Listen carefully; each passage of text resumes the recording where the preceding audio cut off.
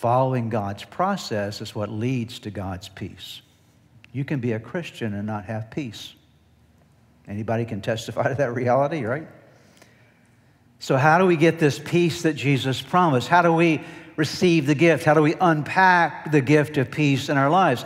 Well, it happens when we follow God's process. So there's a process in place. And in Judges chapter 6, we see God stepping into the lives of his people to restore peace, not only to Gideon, but to the entire nation. Even though Israel was responsible for losing the peace because they had not listened to God, we read that a moment ago, they were the reason that they no longer had peace. But nevertheless, God steps in and says, I'm going to bring about a process that will restore peace to your lives. And I'm here to tell you today, and I hope that you'll hear this with faith in your heart, that today can be your day when peace comes to live in you.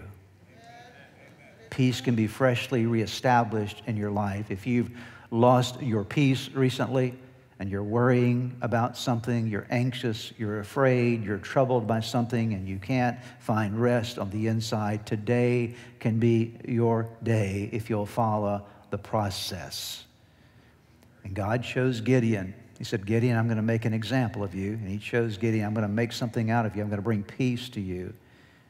And out of the peace that I bring to you, peace will come to the nation. And so Gideon had to experience a renewal of God's peace personally before he could be used by God to bring peace to the nation around him. And that's how God always starts. If you want peace in a family, maybe peace needs to start with you. Amen? If you want peace in your business, maybe peace needs to start with you.